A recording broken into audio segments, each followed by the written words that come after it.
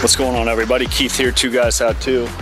June's in the garage getting a few tools, and today we're gonna show you how to change the bottom inlet gaskets or outlet gaskets going up to the motor. If you got a fuel cell on your race cart you bought, or a cart you bought and they got the return cell in the back that holds the gas. What we're noticing here, you've got your breather valve here, and underneath here you can see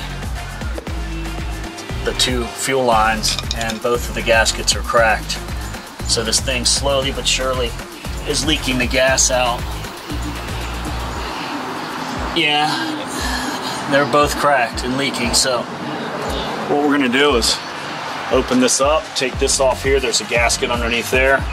Now we're gonna reach our hand in, and it's actually, you'll get into a nut on the inside, and the outside one looks similar to this where June is down there. He's got a drip tray, and he's gonna just take off a couple of the fuel lines and drain them out into that tray if there's any left in here. This particular fuel cell in this Nova, it's a 74 Nova, has foam down the bottom. So let's get started and take these nuts off and get access and able to get our hand down in there and see what's going on.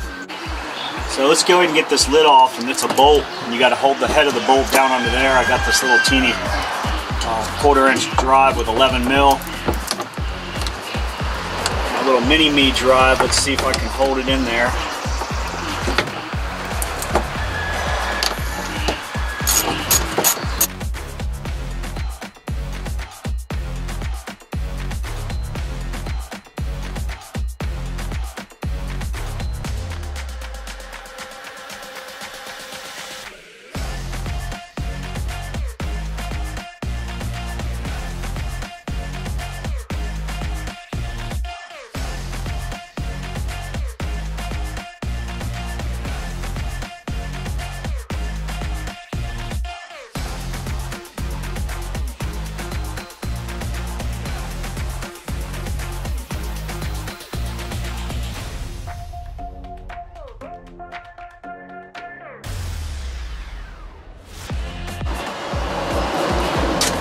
So June's gonna go down there underneath. Let's hold it if he can.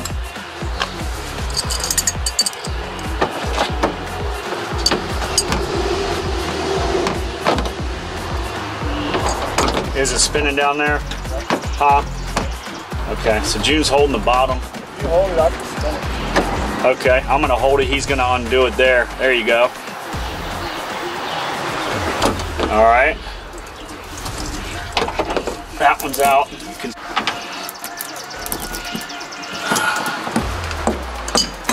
You can see it's got that big old washer down there. So it's got the washer and the nut that sits on there like that, and that little aluminum. Let me get this nut and this washer out. Yeah, and you can see this was on the bottom right here, and it's just all cracked up. So it goes into the tank like that. That one's cracked too. These two just hold it down like that inside the tank, and then your fuel lines are going out. So we could, I don't know if I got any of those in the shop or not, but let's go up to the speed shop, see if they've got something that's gonna fit. We'll get this thing back together. All right, so we're back from the store. We got a guy up in town, and we went ahead and he didn't have any of the gaskets. Only you had to buy the whole thing. So we got this Red Horse.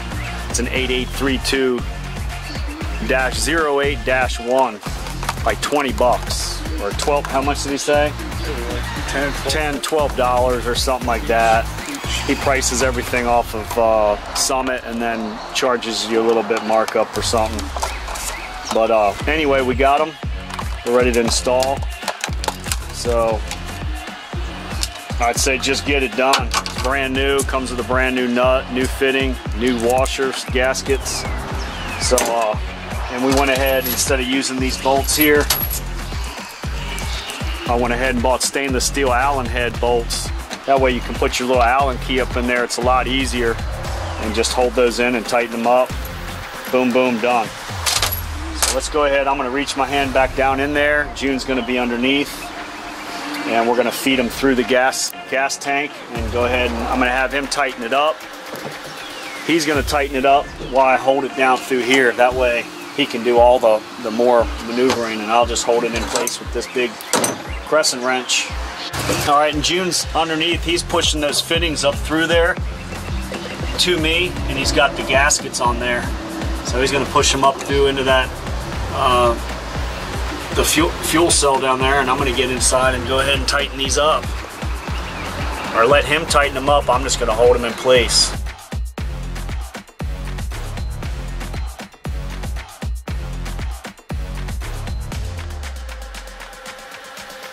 Well, it's in there.